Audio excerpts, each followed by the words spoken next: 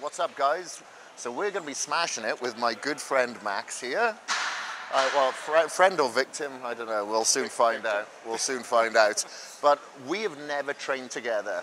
Max has recently lost like 90 pounds, so he's a former shell of his previous self, right, in a good way.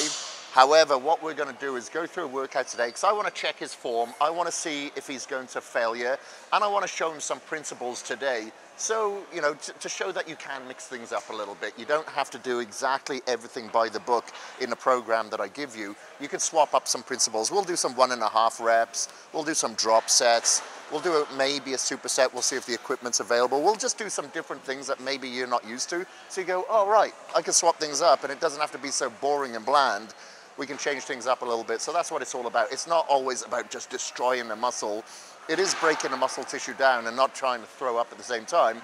It's also trying to figure out ways of creating more resistance and more application to the muscle without necessarily having to put a shitload of weight on there. And that could be like the speed of the rep of the range or something like that.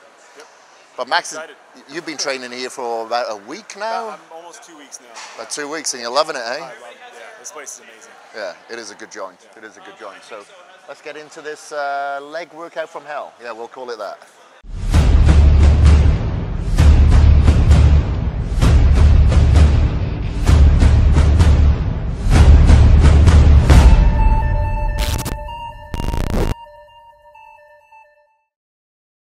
All right, so we're doing we've warmed up and now we're doing 1.5 repetitions. So up, halfway down, and then up. Help you get past that sticking point. And this isn't like a heavy exercise. It's an exercise to pre-fatigue the muscle before we go on to other movements. So we don't have to go so heavy when we go onto those compounds. We're just trying to get blood in there, wake the muscle up, wake the mind up, and get a burn.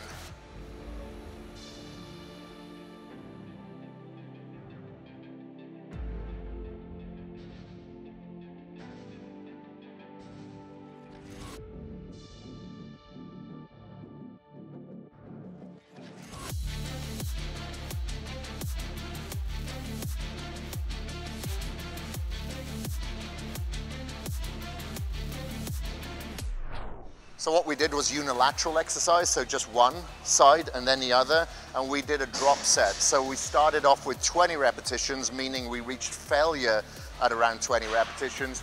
Then we dropped the weight and then did 10 repetitions.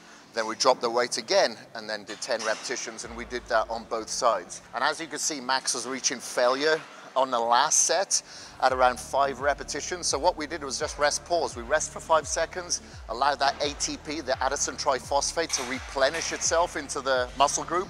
And if you've got plenty of glycogen or carbs in your body, the glycogen will suck itself out of the muscle, out of the liver, to fuel yourself for the rest of the few reps. So you can just throw in some rest pause repetitions there. So we're gonna start off with full repetitions, and then we're gonna after we've done 10 of those, we're going to go to the top and halfway down, 10, 9, 8. And then we're going to go at the bottom half, 10 half repetitions, okay?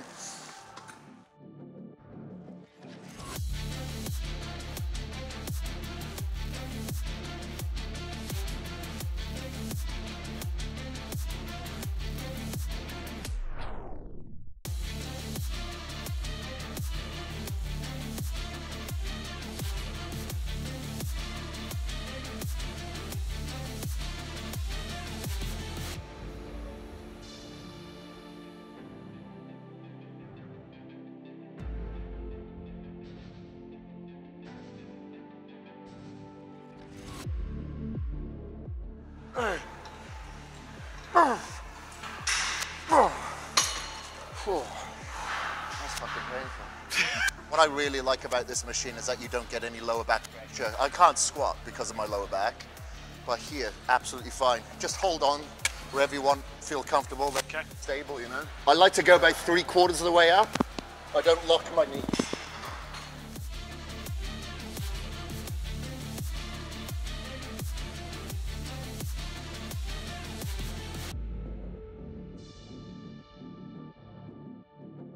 I need you to go down deeper. Okay. All right? And if you watch my repetitions, I don't pause at the top or the bottom. I was only pausing because it hurt. That's why I'm going to go a little lighter. So Only go 3/4 of the way up. Okay. If you lock out, it's going to put a lot of pressure on your knees. Okay. And your muscles will disengage. Okay.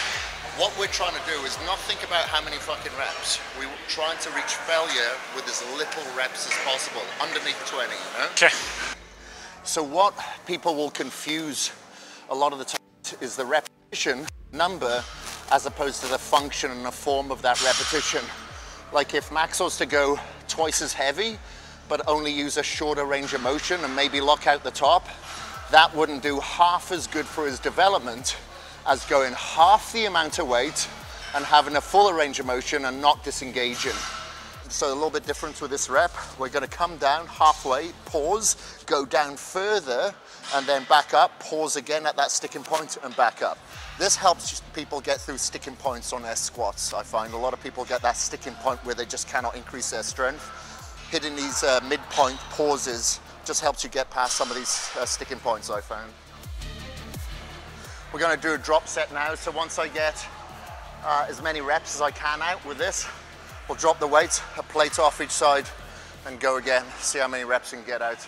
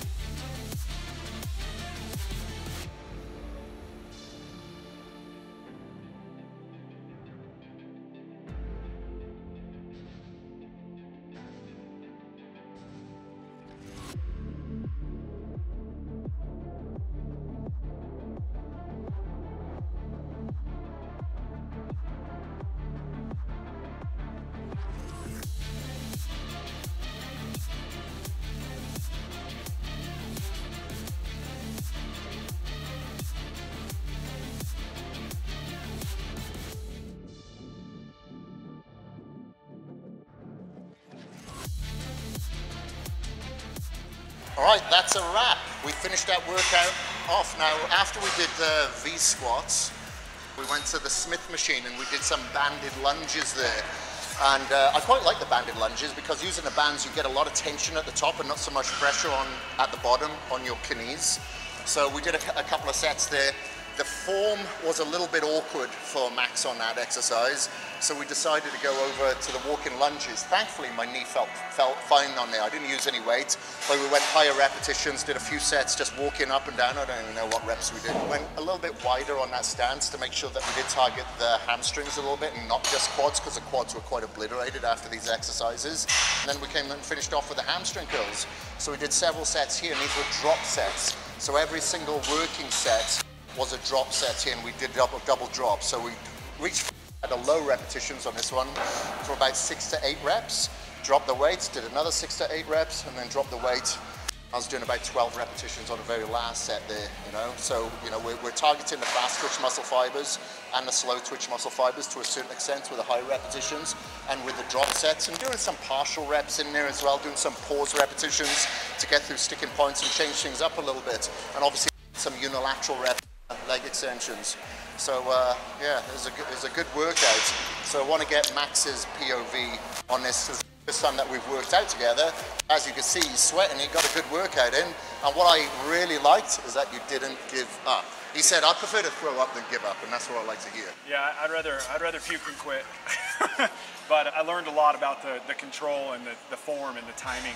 You know, I definitely can tell on my previous stuff that I've done without you, I'm rushing. I'm in a hurry. Like I'm not completing the rep and doing the things that I probably should. Locking out over there, like on the squats, I've been locking out, not staying engaged. Like I was telling you, like even with crunches where, you know, like a normal crunch, I'm like, oh, I got tons of them. Then I did like 10 bicycle crunches and it was like, holy crap difference. Like it was a big difference. So definitely a lot about the form and finishing the rep and everything today. So it was awesome. I'm exhausted. That's awesome. Exactly how it should be. Yeah.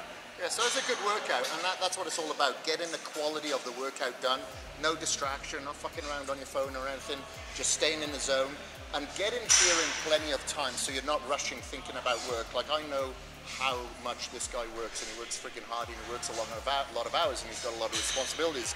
So I can only imagine that's on your mind when you open your email box and you see a shitload of emails in, you're not like partially rushing your workout because you got to get to work.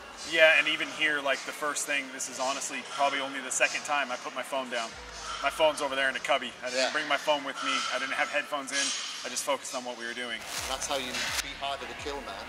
Conditioning be harder to kill. Yeah, there you go. But thank you very much, and thank you very much for joining Appreciate me it, man. Thank you. man. It's a real good workout. If you do have any questions at all, please do ask them below in the comment box. But if you want to see any more videos in particular, then please let us know as well. But if not, at least like, at least comment, and subscribe.